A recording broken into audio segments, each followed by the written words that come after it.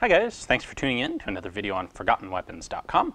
I'm Ian. I'm here today at the Rock Island Auction Company taking a look at one of the guns that they're going to be selling in their upcoming September of 2016 premiere auction.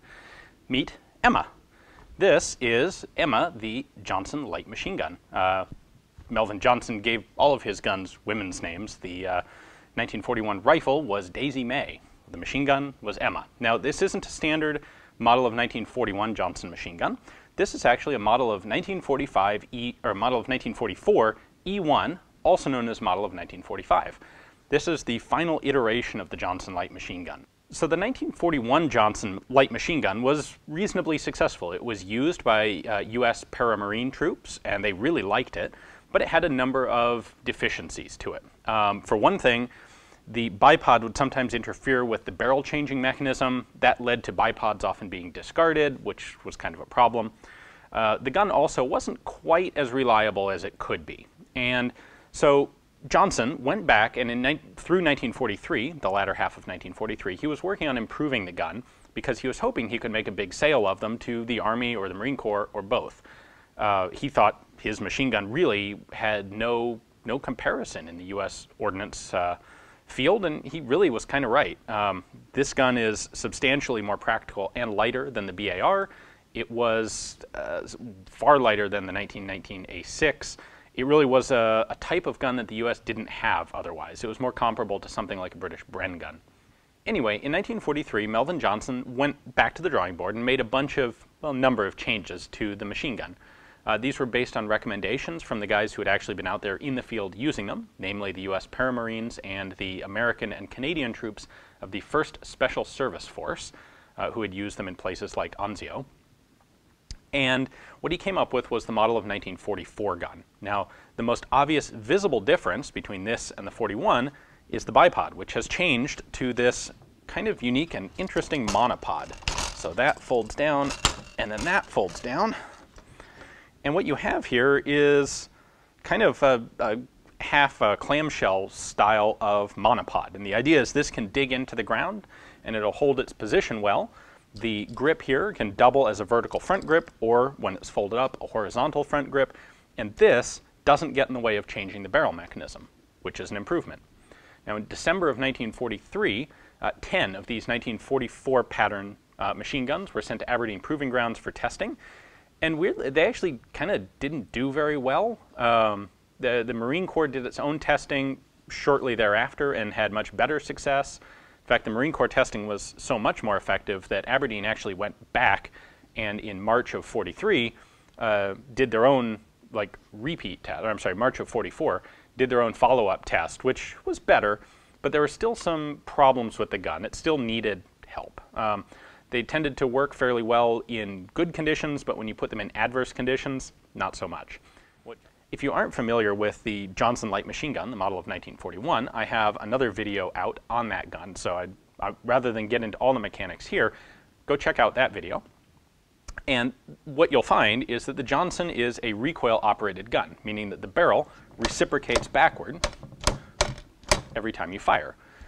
What Johnson did in light of these 1944 tests was he actually added a gas assist to the recoil action, which is kind of an interesting and somewhat unique hybrid system. So there is actually a gas port in the barrel here and a sleeve, and the idea was that gas port would help push the barrel backwards, which would give it more oomph, more cycling power, and help it overcome things like sand or water or mud or dirt getting into the action. This final design was designated the 1944 E1, and also later on the model of 1945. And that's what we have here, is a 44 E1 or 45. Now this exact gun actually came out of the Winchester collection. There was a time a number of years ago when they sold some of their collection on the private market, and that's where this one came from. On this side, you'll see in a minute, it still has the Winchester collection tag on it. So with this improved system, Johnson was able to convince the Marine Corps to do a more serious test, a 20,000 round endurance test on the gun. The Marine Corps had all along liked this gun. In fact, the Marine Corps Equipment Board had recommended formal adoption of the Johnson light machine gun to replace the BAR. Unfortunately for Johnson, that was actually turned down by the Marine Corps administration because the Army hadn't adopted the gun The Marine Corps didn't want to go out on its own adopting a separate group of firearms from the Army, just not a logistically wise move. But the Marine Corps liked it, and they were always open to further possibilities with the Johnson light machine guns. So in 1945, they agreed to do this 20,000 round endurance test. Johnson makes 10 of the 1945 pattern guns, like this one, send them to Marine Corps. 3 of those went to Aberdeen Proving Grounds, specifically number 3047, number 3102, and number 3147. Well, this is gun number 3131, so it's right in the middle of those serial numbers, and honestly, I suspect this was in that batch of guns. Aberdeen tried to do the endurance test on one of the guns. They ended up cutting it off at 13,190 rounds when they had their final of, I believe, 13 parts breakages. So unfortunately, while they're good guns, they were very much liked by combat vets. They just didn't quite hold up in testing well enough. Now, after this, Johnson went back to make some improvements, but at this point, this endurance test was held from July 20th through the beginning of August of 1945. Of course, by the end of that test, World War II is over. There's no longer nearly, well, there's hardly any impetus left to spend much money on arms development. And so the Johnson light machine gun, like so many other projects at the end of the war, basically had its funding cut off. Aberdeen continued experimenting on the gun till the end of 1945, but it didn't end up going anywhere. All right, with the history in mind, let's go ahead and take a closer look at some of the details that are different on this 1945 pattern Johnson. All right, I'm going to start with the rear sight here because it's the easiest one to get to. This rear sight's been beefed up substantially from the original Johnson light machine gun. You'll notice the adjustment knobs here for windage and elevation are a lot bigger. And you have an interesting setup here. Namely, this sight can either be stood up vertically or at this sort of 45-degree forward angle. And that's not including the stowage position there. Now, you've got this, which is your battle sight. So if you just want a quick and dirty basic battle sight, you flip this forward 45 degrees and use that sight, which is already provided at an angle for you. If you want a specific range aperture sight, then you flip this up vertically and set your range based on these gradations there up to 1,200 yards. So the sight's definitely an improvement on this gun.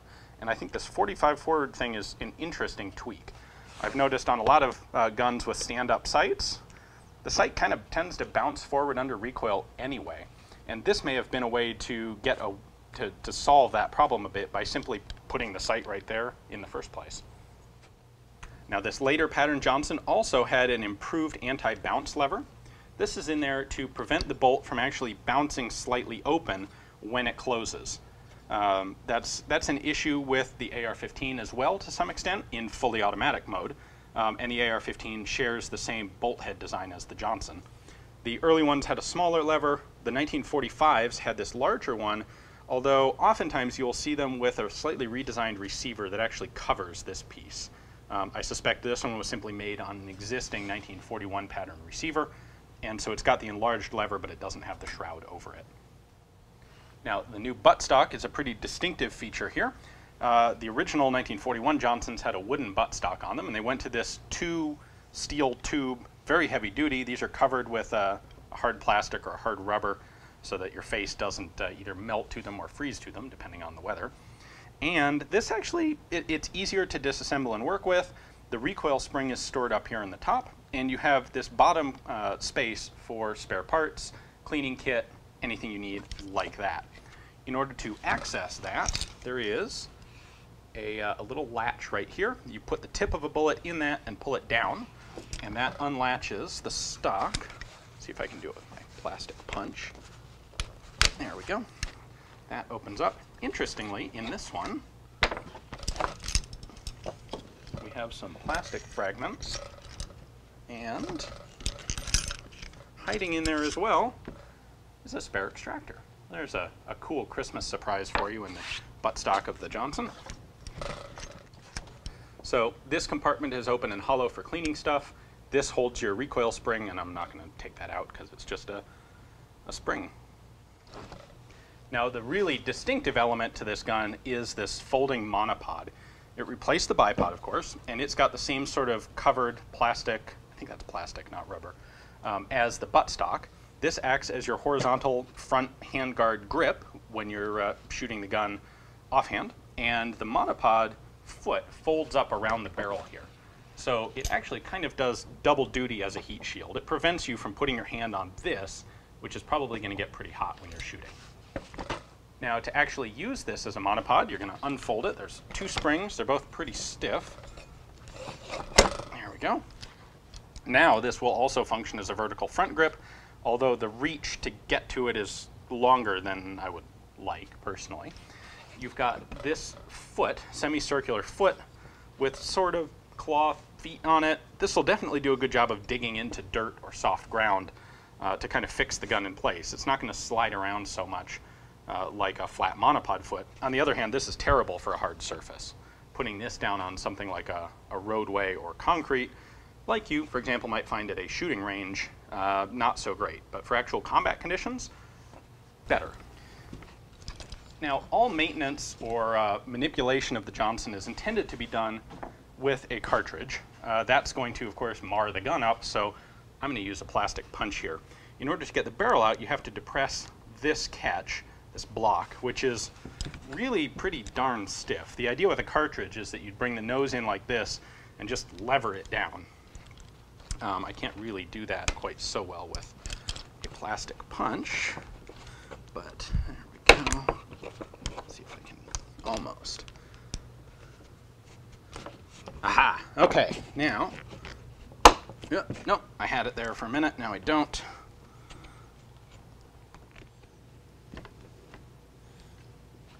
There we go.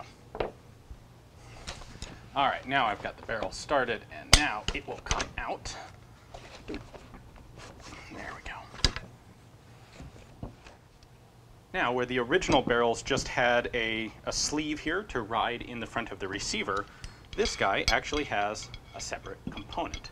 Now, this has these two machined rings that ride in the receiver, but the inside of this acts as a gas piston. So here are rings on this, and there is our little gas port. So when this is in the gun, this bushing is locked in position here. So then when you fire it, you're going to get gas that comes out the port and fills up the space between here and this shoulder on the barrel, which is going to push the barrel backwards, just like that. That gives you a little bit of extra boost to overcome any sluggishness in the system, which may be caused by, say, the receiver being full of mud. So there's your field strip 1945 Johnson light machine gun. I think we can see why this was popular for all sorts of reasons. It's light, you pull the barrel out, and the thing is very compact and handy.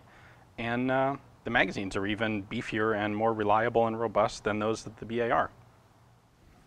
Thank you for watching, guys. I hope you enjoyed the video. These are extremely rare guns. Very few of these were made, and very few of them got into civilian hands. It's really cool. This one is fully transferable. So if you're the sort of person out there who would really like to own this yourself, try it out. Maybe you have a Johnson 1941 rifle that really needs a companion. Well, take a look at the description text below. You'll find a link there to Rock Island's catalog page on this guy. You can take a look at their pictures and their description. And if you're so in the market, place a bid on the website or over the phone, or you can come up here to the auction house, check out the gun in person, and participate in the auction live. Thanks for watching.